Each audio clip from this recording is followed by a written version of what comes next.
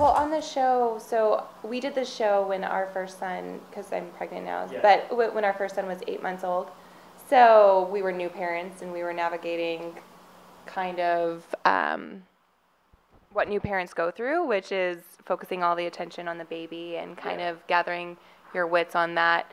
So I think just both Chris and I, we needed to reconnect in a different way, in the way that we did before our first. And so I think that's kind of what I was getting at when I was saying I did need more affection. Also, I was 8 months postpartum and feeling like shit, so I just needed a little, like, compliments here and there. Well, she was 8 months postpartum, so, I mean... I'm a sensitive in general. Yeah, Des is definitely sensitive. I've got a big heart, okay? I've got a big heart. Yeah, and when you have a baby, I think it changes the dynamic of everything. And so maybe that's what I was getting at when I said that. It's way different, I would say. Yeah, this is more talking about problems regularly, whether you have big problems, small problems, depending on the couple, right? Whereas The Bachelor and Bachelorette was more talking about how you're going to make a new love relationship work, or what you foresee. It's more positive and it's in just the a little, sense of yeah, what you're talking about. Yeah, it's more positive. Yeah. This is a little. You're not harping on all the negative. You're kind of only seeing the positive. Yeah. It was very interesting to have so many different personalities and so many different backgrounds and so many different relationships. Yeah. In one house. But it was fun. Sometimes I'd be sitting on the couch with my drink, like I am watching TV while being on TV, and this is amazing because what was happening was so dramatic for us because it's not our daily life. But it was interesting. We learned a lot about other people as well. Actually, I feel like the whole cast kind of got along. I really got along with all of the women. I really loved Kwani, and I became friends with Audrey too. Aubrey? We're friends, I promise. Aubrey, yeah. You still, talk to Kwani here and there. Kwani's also going through pregnancy right now. She's got a baby, so that's something that they both can relate to still. And all the guys were obsessed with Pauly D. Infatuated. He was surprising. Like I don't remember watching Jersey Shore at all, but everything that had been described about the show and him was pretty close to on point. Like he worked on his hair a lot. Great hair. But he was actually really mellow. Even keel, like even on Jersey Shore. Oh, from what I don't know. I think so. Was he? I don't remember. All I know is he was pretty even keel in the during marriage boot camp. Surprised me a little bit. Pretty cool. Yeah.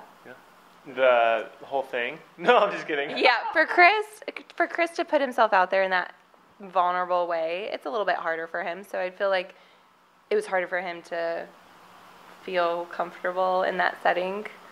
I mean, I don't know about embarrassing. Maybe not embarrassing, but I think one of the bigger things is that we're pretty normal. Like as far as like if you like a public relationship is concerned, we're pretty normal and like we went back to our jobs. Yeah, we went back to our real life. Well, to our passions and kind of live our life in Seattle, not looking for any type of fame or anything. Yeah, so some of these are just like opportunities that pop up that we're like, okay, we'll do that, and then you get put in the newspaper or the magazine, and then that's fun for some of our friends and family. Yeah. To see I think, that, but talking about like the relationship part being because we met on The Bachelorette, people do have a perspective or a like idea of who we are and not really knowing our everyday life, which is fine. But I think it's interesting because I think coming off of a show like The Bachelor or Bachelorette, there's a lot more pressure because there's all these expectations and all these like opinions coming at you, and so you have to really, just focus on you. I think there's actually more of a lot of times I think people want the negative, like, maybe it's 50-50. Maybe it just depends. I think that a lot of couples like that get together on the show have to be careful with deciding, do they want to be together as a couple, or do they want to be together because they want some fame and, not really fortune. You can't say fortune from these shows. But, like, you know what I mean? Like, do you want to be famous, or do you want to be, like, together in a couple and live your real life? And so I think that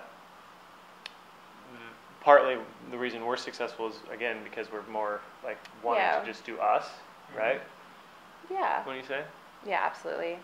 But it's hard now because you don't know the people, like the contestants or whoever that's going on the shows and their intentions, because now it is so popular to like go on and get 1 million followers. Whereas when we went, social media wasn't so big. So which is crazy because it was really only 5 years ago. I mean, we were on in 2013, and so if you like look at the time lapse of social media, like it was just starting, even though it was only a few years ago, and now it's massive.